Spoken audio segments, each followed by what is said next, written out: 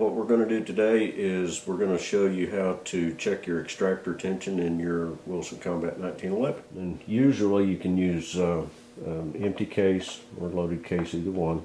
Since it is disassembled, all you have to do is just hold it like this and go up like that. It's hard to say just exactly how heavy or how light it should be, but it should hold the case firmly in place with pressure going up and down. If you have too little extractor tension, that will cause you to have erratic ejection and or not eject, failures to eject. If it's too heavy, you will get failures to feed. So it needs to be nice and snug, but not too tight.